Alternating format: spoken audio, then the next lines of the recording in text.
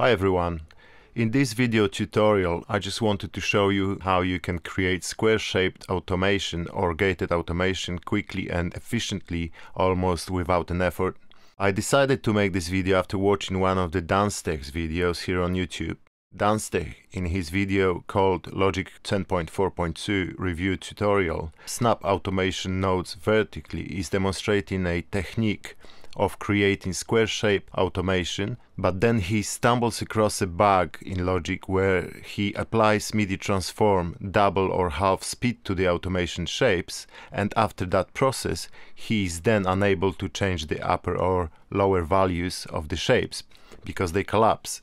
I am going to show you how this can be avoided. So just like in the Dancetech video, I am using the RetroSynth for the demonstration. I've created one region, 4 bars long. Double click on that region to open it. Inside that region I have one sustained note playing across 4 bars. It sounds like that. Nice and steady sound. Now I enable my automation with the A shortcut and go to automation parameters and choose RetroSynth filter cutoff. Now Dancetech is showing us how he's creating square shapes by using a pointer tool. Well, instead of using the pointer tool, I'm going to show you how you can create nice shapes with a pencil tool. There is one condition for the use of pencil tool to create the square shapes though. You have to go to your snap settings and automation snap offset setting.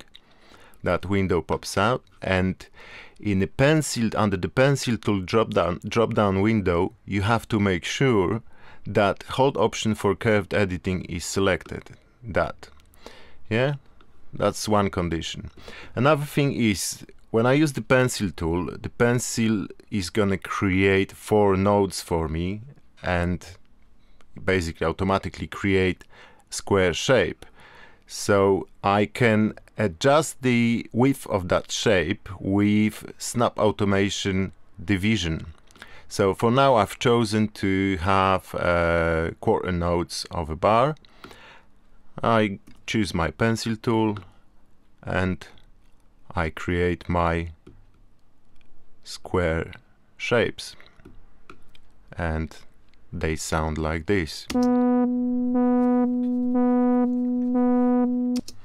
Now you see I can now edit them, but even without changing the pencil tool to pointer tool, as long as I preserve the same division settings, I can still change the height of them. And obviously with a pointer tool I can just select the nodes and make them wider or take the nodes away, etc. I can do standard editing.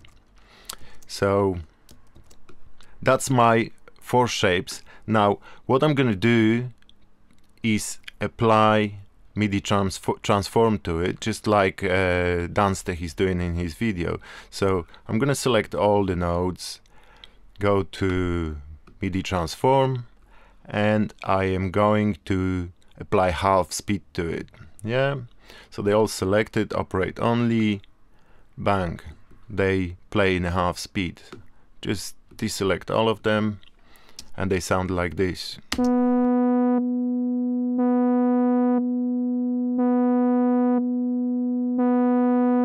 Let's see if they collapse if I change the upper or lower values.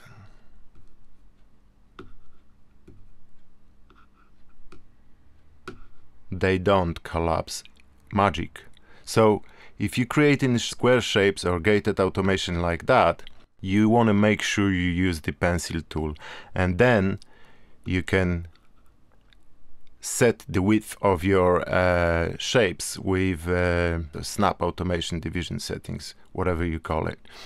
So I can choose now for example 1/16, choose my pencil tool, and I can draw more shapes on the top of what I've already made here. And it sounds like this.